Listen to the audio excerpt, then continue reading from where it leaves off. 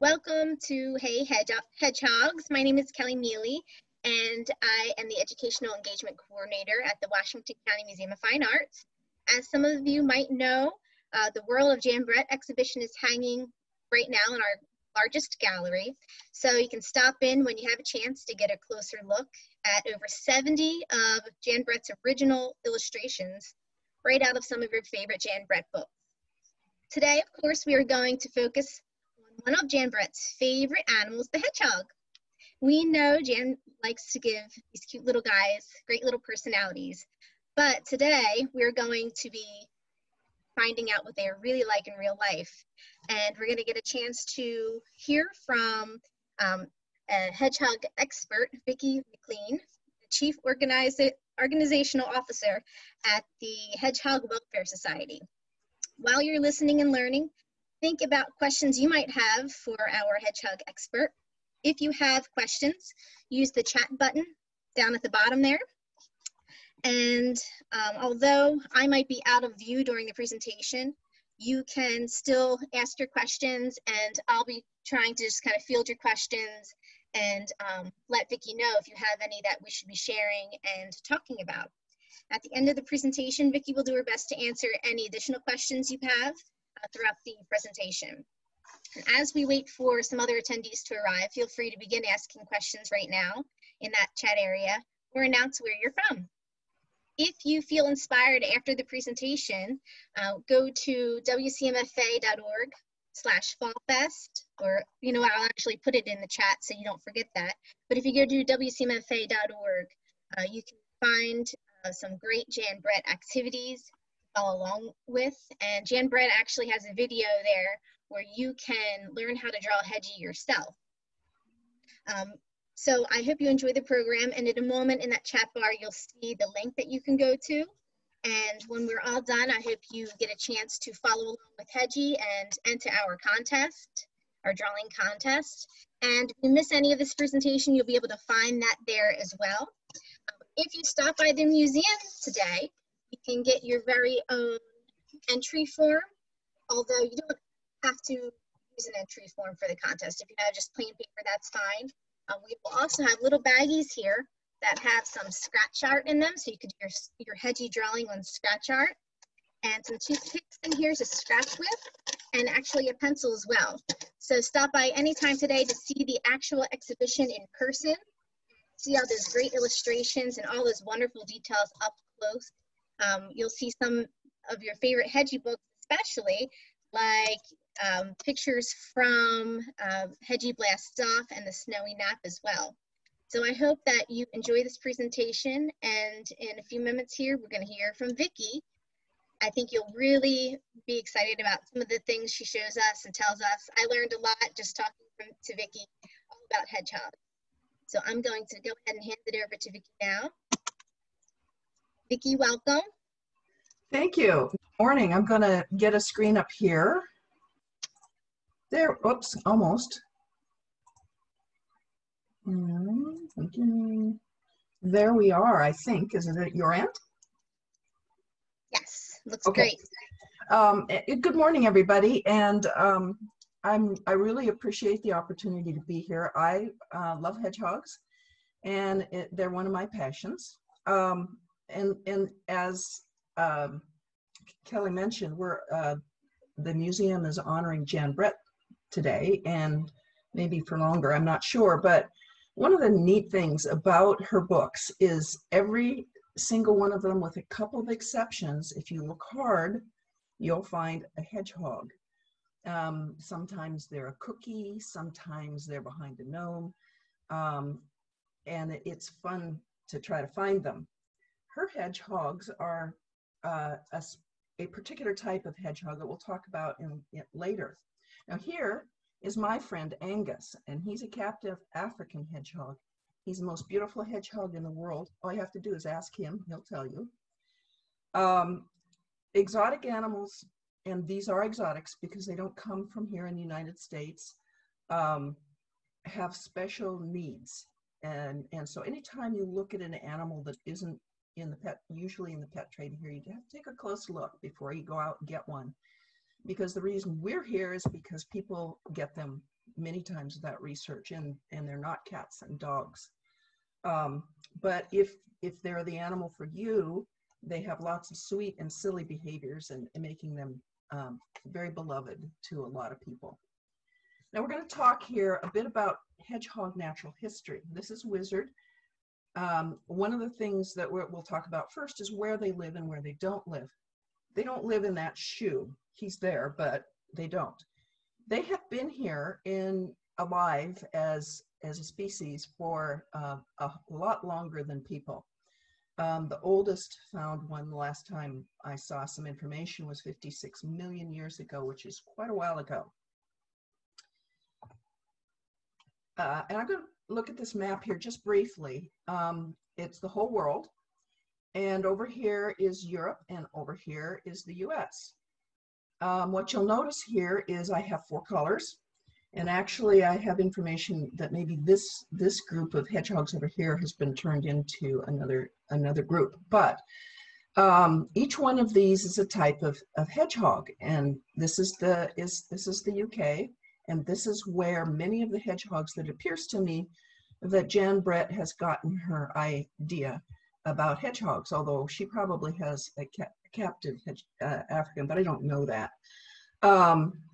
And over here, you'll notice is the United States. Now this little map here has a little bit of color on it. It shouldn't. And same thing is true here, but there's a reason for that. This is Russia wrapped around. But what you'll notice here in the United States where we all live is there's not a single hedgehog in the wild. Jan Brett's appear to come from this area here. And there are no walls here. Hedgehogs don't build walls, so they kind of run into each other. The ones that are here in the United States are in this blue area. They're African hedgehogs. So we'll take a look briefly at each of those.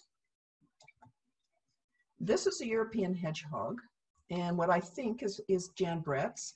And this is Mama, and she has 2 little babies. Generally, they have somewhere between 1 and 5. Occasionally, like people, they have yet more. Looks to me like she has 2, and she's decided to take the kids someplace different. Maybe they're on a field trip, I don't know, but she can only have 1 in her mouth. This is a desert hedgehog. It was the pink color. And desert hedgehogs are tinier. And the reason they're tinier is because over time they went from those northern countries down into the southern countries where the blue is, so from the purple to the blue. And as they did, there's less food. And it's hot. And so with less food over time, they became a smaller animal. The other thing that happened was that they were, the European ones, the ones that are up north, hibernate. And what that means is come fall, about now, they're really fat and they sleep like bears until spring. And that's important. We'll talk about that a little bit later with the European rescues, because being able to hibernate is critical to the survival of the European hedgehogs. These little guys don't have to. What they do is go into torpor, and that's 3 or 4 days when the temperatures drop in the desert. Now they do have some things, all of them in common. They're not related to porcupines and they're not related to rats. They're actually in their very own group. They all eat meat, and actually they're omnivorous. I had one little guy who would go after a chocolate chip, and he tried to drag a chocolate chip cookie up my arm, which actually didn't work very well, but partly because of the direction his quills go. But their teeth are shallow. They have belly fur and spines. And the spines are different than the porcupine spines. They don't come out. They're very short. They're to protect them from other animals rather than porcupines, which throw their quills. This is a long-eared hedgehog, and he's from a little further down in the Middle East, with a little bit darker color on the map that we saw. And there are a few of these in the US pet trade. I know that because I've seen them. And also a friend of mine was working in Afghanistan, and one of these little guys fell in love with the hiding place in her hoodie, and he came back in her hoodie And oh my, was he a terror. He he uh, he could knock books off shelves. He was fun, but he pushed balls around. He's a little bit more active, at least in general, than some of the ones that are generally in the pet trade. Oh, they hate baths, by the way. This is an African hedgehog in captivity, and the reason I put one that's in captivity rather than one that's in Africa is because I couldn't find a really good photo of them over there. And they've changed some because breeders try to make them prettier or sweeter, or a number of things. And so this little guy is Mercutio, and he was kind of a terror himself, and he was mine. He is gone.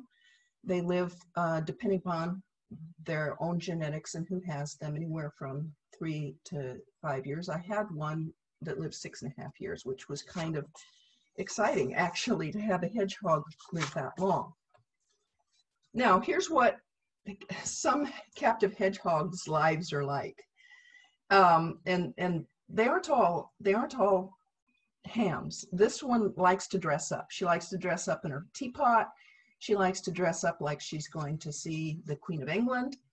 And in fact, I have a friend who had a hedgehog that loved to dress up so much that when she was in a competition with other hedgehogs, she noticed they all had costumes on, and she ran down the line and ripped off everybody's, or at least tried to rip off everybody else's costume, because after all, she was special. And she really kind of was special. She was an interesting girl. This little hedgehog down here, his name is Kenny, belonged to a friend of mine, and he's what's called albino. They have no pigment to speak of, and so their eyes are pink, their ears are pink, their quills are white. Some of those do exist in the wild, but they're so much whiter than the other hedgehogs that they tend to get eaten by somebody or another.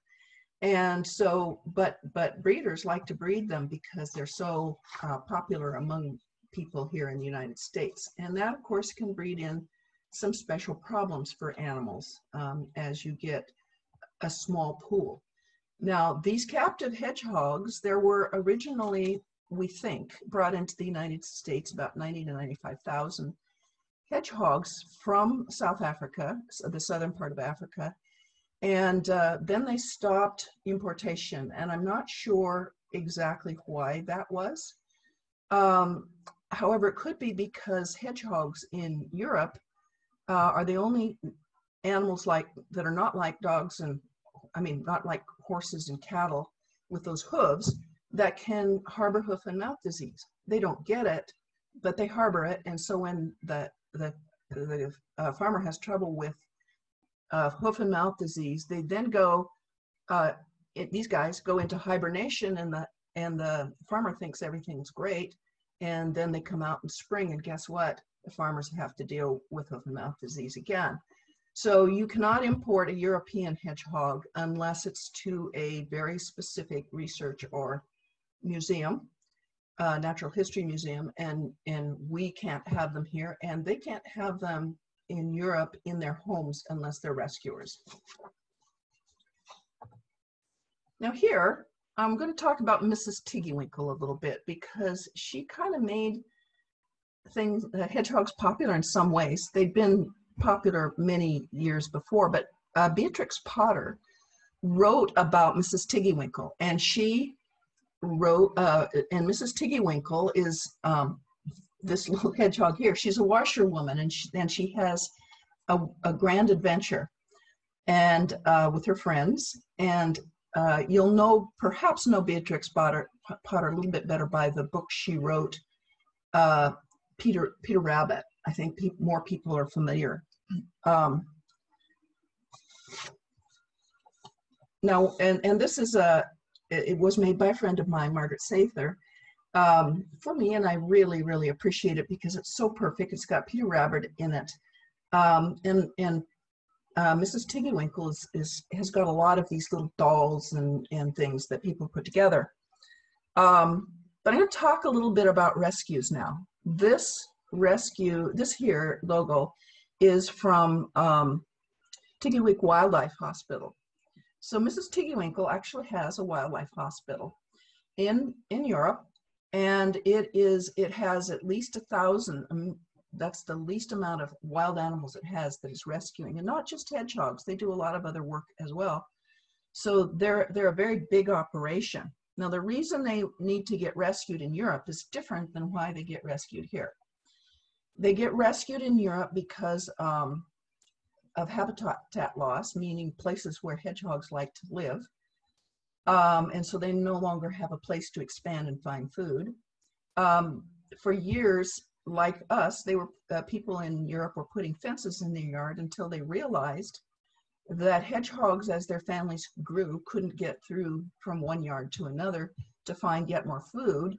And so they tried to cross the street, and then became the next victim of Firestone tires, because they roll up in a ball, as we'll find shortly, and they get injured or killed and need help. So if someone in Europe finds a hedgehog in the wild that's not well, or the other reason they might find them is in fall, a baby that hasn't gotten enough fat to hibernate safely, they take them to Tiggy Nichols Hospital or another rescue, and they either bring them back to health and release them, or the little ones that they keep that didn't have enough fat when it came time to hibernate, they keep them through the winter and then release them in spring. So they have a big job over there.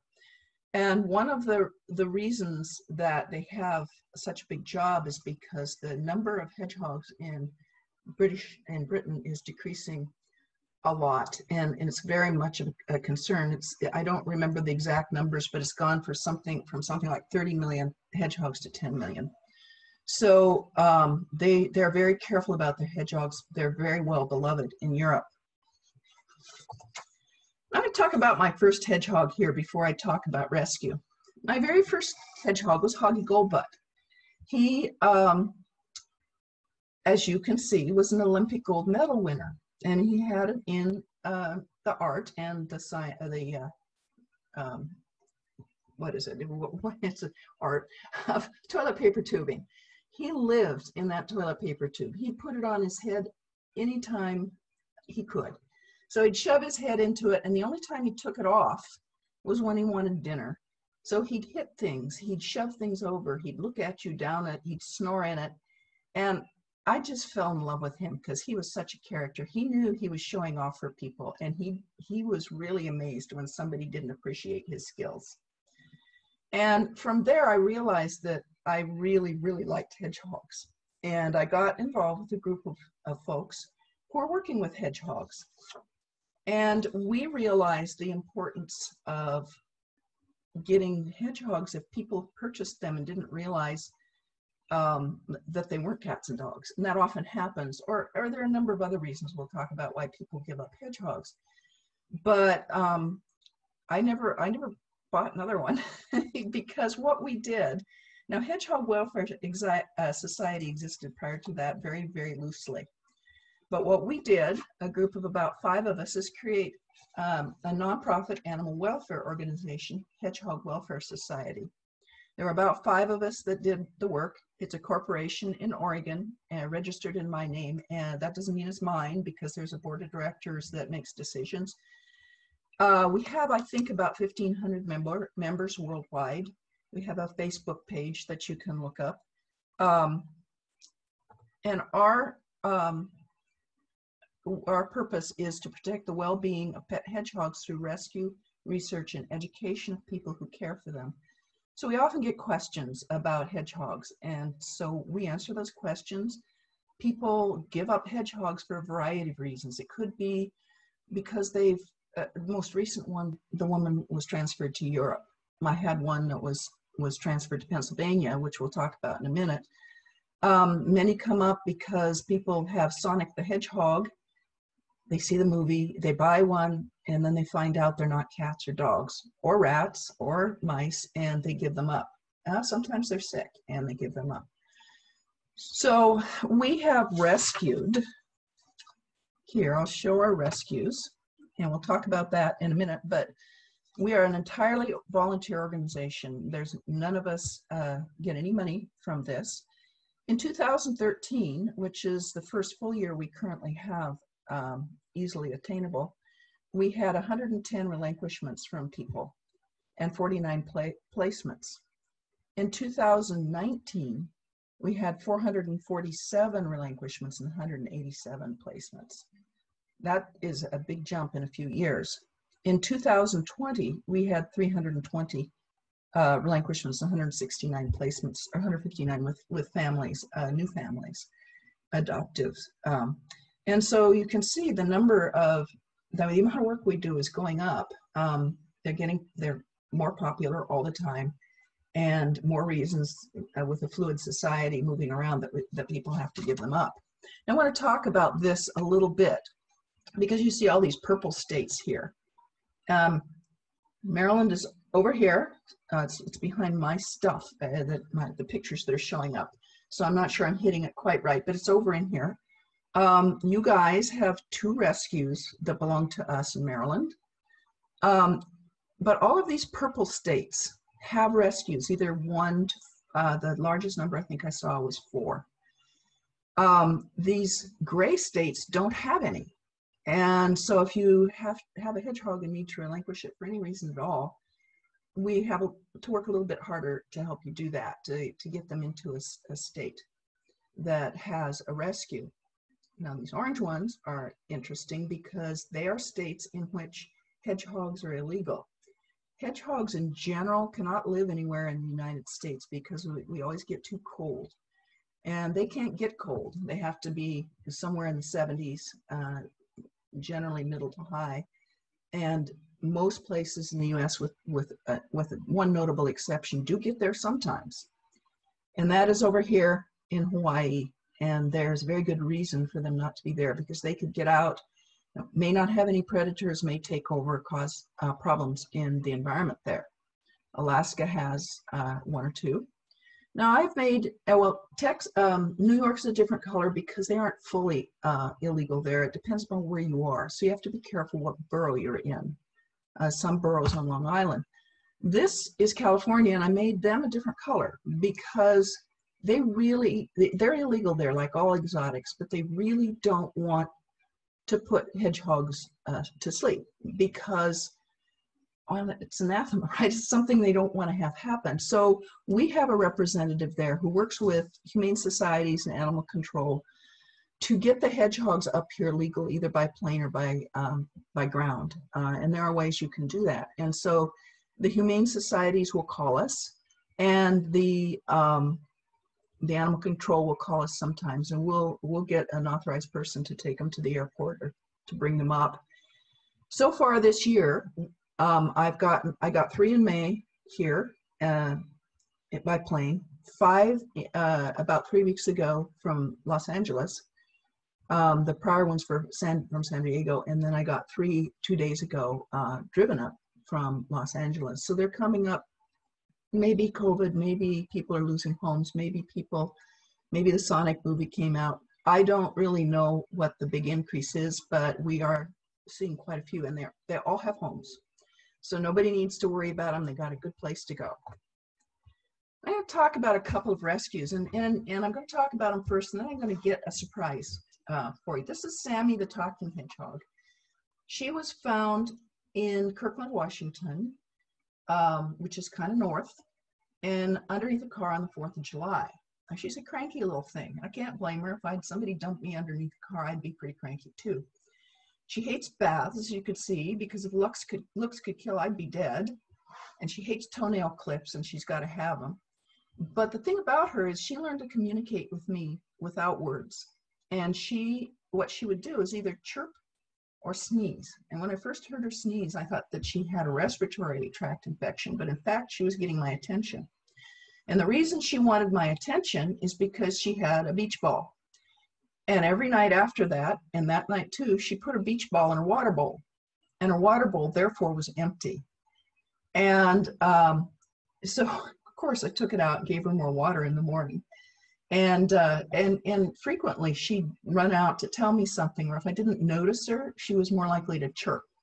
If she'd be behind her little pigloo, which is the home in which she lived, and she'd chirp at me to get my attention because she wanted to make sure I knew she was there. She didn't like me to pick her up. And I left her alone that way, except for baths and such. Now, Amy Rose was given to me by someone who was moving to Pennsylvania because their job went there. Amy Rose loved life upside down. And the reason she loved life upside down is because her owner began to realize she had a problem. And he was afraid just either to take her to Pennsylvania where they're illegal and could be confiscated, or to leave her with a friend who might not be willing to deal with what appeared to be a problem coming on, a health problem. And sure enough, she had what was called wobbly hedgehog syndrome, which unfortunately is relatively common among hedgehogs, very much like multiple sclerosis in people or ALS. And these little guys, they deteriorate over time, and they get so sometimes they can't eat. And the interesting thing about her is she learned to pull herself up. So this material she's in there isn't sturdy enough to do that, but in her own cage, she grabbed something by her mouth, flip herself over, and go on about her business until she tipped over again. Unlike many hedgehogs with wobbly hedgehog syndrome, which can be as short as 3 months after you notice they have it, she lived 2.5 years, and that's not what she died of. She was just a little spitfire and kept going, and she was darling. She became my good friend because ultimately she sat in my arm against my body, eating out of her bowl there. Now at this point, I'm going to get a little surprise here.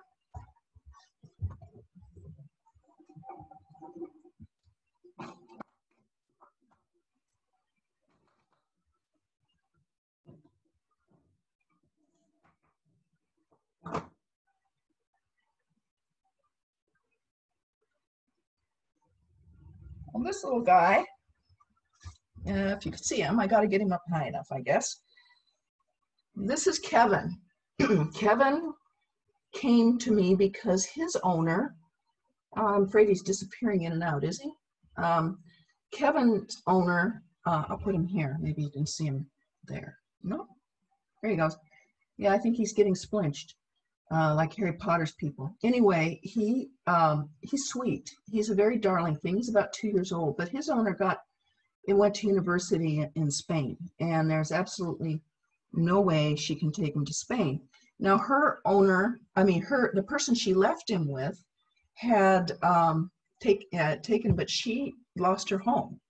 And in losing her home, then she had no place to put little Kevin. So I have little Kevin, and I sort of fell in love with him because he's quite the darling creature. Although here's what hedgehogs like. They like in and under. It's the safest place in the world to be. So if you have a hedgehog, it's not going to, you can see him pushing his head around. It's the safest place to be. Raptors can't get you, badgers can't get you, whatever animals like to damage you. So hey Vicki, you might want to stop sharing your screen, so if you put the hedgehogs up to your screen, we'll see it bigger. Okay, let me figure out what I'm doing here. Stop share. There you go. And so now we can see the hedgehog pretty up. Okay. There you go. Here's where he belongs. There he is. Now I'm gonna give him something. I'm gonna see if he'll do it. He just woke up, the poor little thing. They're nocturnal, so they play. Actually, they play early evening and late morning, or late evening and early morning when it's really not very bright out anymore. But what I'm hoping is I can get him to stop being under and up. Yeah, there's his mealworm. He likes his mealworm. So now he's going to go somewhere here. So, all right, so he's my buddy. I'm going to keep him here. I need to go back to the presentation. And that's not the only surprise we'll have. So back to screen sharing. Let's see, share. There we are. Back, am I back? Yep, you're good. All right, so, oh, I'm missing something though, because I can't get it to move forward. It won't go to the next screen. Why would that be? Is your presentation on like your full screen mode on your computer, like in a presentation mode? Well, I don't know now that we've done that, how to get there. There you go. Yeah, I can't do it through those things anymore, but now that I can do it, however I can do it's fine. We're going to talk about the cultural attachments to hedgehogs because they're pretty phenomenal. And we've already talked about Mrs. Tiggywinkle, written by Beatrix Potter. Another one is a relatively new book called Hedgehog and the Fog. It's from Russia, and we'll look at that little hedgehog in a bit. Meckie dolls are famous in Germany. They have a lot of little, short little guys that are sold in the stores there. And then there are lots of glass figurines and items coming out of Central Europe and other places as well. So over here on the left are some figurines, and they're glass, and artists make these consistent with all of their the fables and the stories that they love most. And so you can see back in the back, that little blue guy looks for all the world like Sonic, but each one represents for various artists what they see, and they think, my goodness, he's licking me, so he may do something fun here in a minute. Over here on the right is Hedgehog and the Fog, and Hedgehog and the Fog is the little character in that book. Now this is handmade by a woman, and she loves hedgehogs over there so much in that book that she made this little guy. Here's one that's actually commercial, made by a company, another little Hedgehog in the Fog. So there are lots of those out there as well. And here's the book on the right here. And he goes on grand adventures and meets lots of animals and has some terrors and scares. And of course, all is well in the end. But if you want to see this without buying the book, you can see it in YouTube. There are some really darling items in YouTube. Here's one we know. It's Sonic the Hedgehog. Of course, we all over here know about Sonic, and he may be the reason lots of people buy the hedgehogs, because he's kind of a character. Now let's talk about some fun facts here. For example, did you know that hedgehogs roll up in a ball? There you are. This little guy is not rolled up completely, and the reason he isn't rolled up completely is because he's not scared. He just does that. They have a little round muscle, goes around them like this, and it allows them to curl up in a tight ball. And when they're more relaxed, like this little guy, you can see the little hands and foots, and I think this is what people think is so cute. They can run 7 miles a night. Here's Gromit. And Gromit is running like crazy. And one of our charities, our fundraisers, is called the Wheelathon. And because they run so far, we have teams, and people sign up for the teams to see whose hedgehog can make the most money. And I don't know if Gromit was ever in. Gromit isn't mine. He belongs to Linda Woodring. But he certainly did a lot of running, and some of them just run like crazy. Others don't appreciate it quite so much, but they all do. They also anoint when they smell something new. Now, anointing is a term we don't usually think of in terms of hedgehogs, and it's something no other animal does. And when they smell or taste something different, they foam up so much that people in Europe used to think they had rabies and kill them, but they'd spit it all over themselves. Whatever the smell was or the taste. And in fact, I had a little albino girl, remember the white ones, that had an infection. So she had some bubblegum flavored amoxicillin given to her by the vet. And as I gave it to her, she spit it all over herself. It was shocking pink, and she became shocking pink. And I had no idea how much amoxicillin stains, because she was shocking pink for quite some time. I had to give her a number of baths. They're born about the size of a walnut down here in the corner. These guys are old enough that you can see their quills. In order to protect mama when they're born, and when she's at the beginning taking care of them, they are born with little blisters kind of things, sacks filled with water over their very sharp little quills.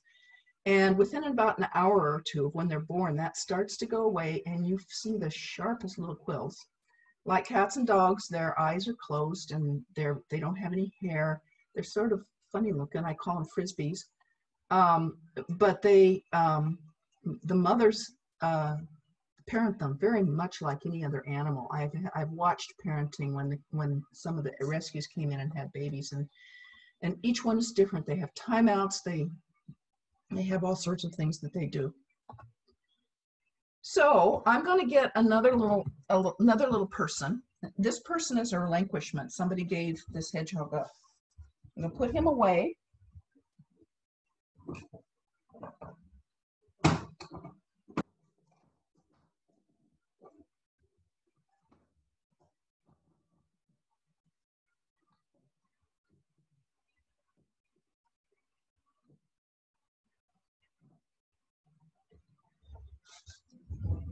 And I'm back here, and I'll stop screen sharing in just a moment. This actually is a rescue. Animal Control in California raided a store that was selling all kinds of animals it wasn't supposed to, and all by herself. She was in the back in a glass container, no food, no water. She was very, very ill, very sick, and so they thought that she had wobbly hedgehog syndrome, but they brought her back to health and sent her up to me. I took her to my vet. She still had she had an ear infection. He gave her medication for that, and now she's the wiggliest thing in town. And that's very common with hedgehogs that have gone through trauma. Hedgehog Welfare Society were helped with a seizure of 600 hedgehogs in Texas, and many of them were kind of crazy. But I just love her. She's adorable. And again, I'll stop screen sharing here in a minute. But I want to talk about these. These are babies 3 weeks old, and as you can see, they've already figured out how to anoint. And this is Stinker, the black girl, I'm proud of it, and then her brother, her twin Piglet. And they're licking my fingers, and so Stinker is anointing on herself at the time, and at the same time, Piglet's over here licking my hands. So they're really, hey, what are you doing, big girl? They're very, very unique and interesting. Babies are beautiful. Adults are wonderful. If you've done your research and if there's somebody that you would want forever. So let me see if I can stop sharing here for a second. Yeah, so I can get her a little closer and bigger. There she is. Now she's what I call the designer hedgehog. She's got different colors than usually they find in the wild. But she's awfully sweet, and I don't know how she is. I don't know how old half of them are that come in. But anyway, I want to thank you for your attention, and I hope you enjoyed it. And I think that I need to hand it back. Thank you so much, Vicki, for taking the time to educate us on all the ins and outs of hedgehogs and what hedgehogs are really like in real life. And I did put the link to the rescue in the chat if anybody's interested in finding out more information. If you really enjoyed this and you're really inspired by hedgehogs, make sure to visit the Washington County Museum of Fine Arts website and go to the Fall Fest link and join in on our hedgie drawing contest. There's also a link for how to draw a hedgie that Jan Brett will teach you how to do it step by step. I'm also going to open it up to questions. So if anybody wants to ask some questions right now, now's the time to do it in the chat bar. But definitely stop over at the museum while I'm waiting for questions. I'm just going to quickly tell you once again, in case you missed it in the beginning, we have a hedgie drawing contest. The forms are here. You get them in bags. And if you can't make it in today, go ahead to our website, and you can do that through the website as well. Also, in these little bags, you get a couple little art-making scratch boards, and you can actually use your some toothpicks just to scratch the picture of Hedgie. And if you're so inspired by Jan Brett stories that you want to create your own creatures with their own personalities, you can also submit drawings of creatures that you've invented with their own little personalities. So please do so. We'd love to see them and share them. I see a couple questions here. Elizabeth is asking, are they sharp to the touch? They are, depending upon how upset they are. They have what's called an orbicularis muscle, which is the exact, went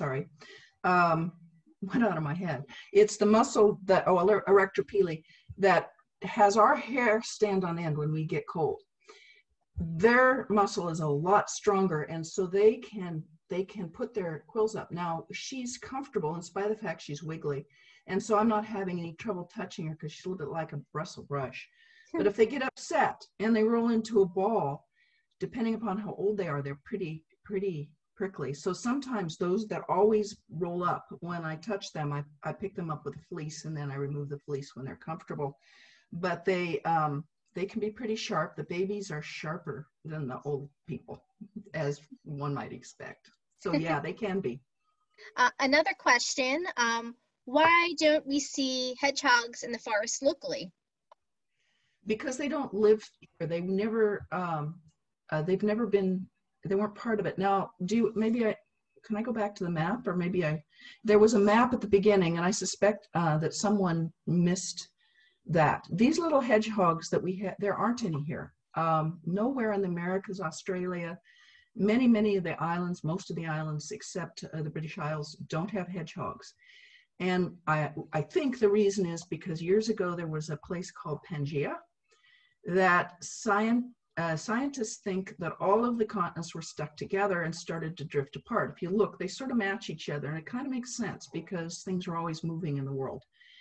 And it looks like they started moving apart before the 56 million years ago when the first hedgehog happened into existence. And so those things that separated don't have hedgehogs. We don't have hedgehogs. They are just not here, not in South America either, and a lot of other places. And so the only ones we have are these little guys, and these little guys can't get cold or they'll die, and we're cold here for the most part. And even if we're not cold all the time, we're cold sometimes. Even in Florida, they have cold snaps that would kill these little guys. That answer? Yes, I think that's wonderful. Okay. If there's any more questions, go ahead and ask them. I am assuming that there probably isn't any more. So I want to thank you again, Vicki and Jillian McMaster. Thank you so much. I didn't say your name in the beginning, but Jillian's the reason why everything runs so smoothly. Thank you all so much. And this will be available for you to view if you missed something or you want to go back and review something that you heard, or even get some inspiration for your drawings. You can go back through this video and rewatch it or introduce it to someone else or use it educationally in your classroom if you're a teacher. So thank you all again. Vicki, thank you so much. This was so informative. I love them even more now. They're pretty sweet. Well, everybody have a wonderful day. And we hope to see you here at the Washington County Museum of Fine Arts to see Jan Brett's show in person and see her illustrations and all those fine little details up close and see each individual little quill up close.